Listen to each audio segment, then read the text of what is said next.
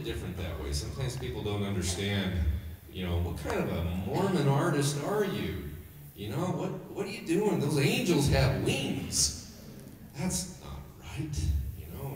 And I have people that make a fuss over that. Everything about this particular painting is symbolic. You know, even the wings on the angels, the motif that he's standing on, that mosaic floor, has symbols in it.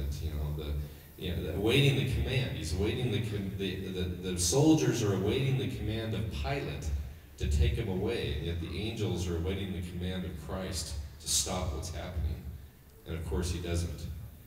And the painting, I could go on and on, but I only have a few minutes to talk, so I can't go any more on that. If you want to read more about any of my paintings, it talks about them on my website, which I'll give you at the end of my thing here. This was a lot of fun to paint this picture called Parting the Veil, the Second Coming. You know, I've seen a lot of Second Coming pictures, but you never see him dressed in red. And it says in the scriptures, in Revelations and Isaiah, that he will be dressed in red, that he trod the winepress alone. And so I envisioned this in my mind. And as an artist, I can never start a painting until I see it clearly in my mind. And I saw this in my mind as vivid as day, and it was pretty powerful.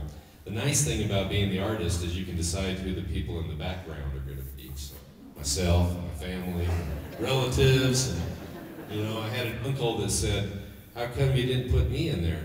And I said, "Only the righteous." Oh. I was just kidding him. So.